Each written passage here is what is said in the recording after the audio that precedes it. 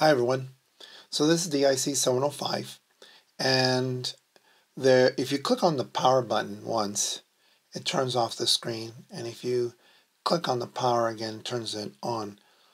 I'm going to show you how to turn that feature off. To do that, click on Menu, click on Set, then you're over here on page 1 out of 3.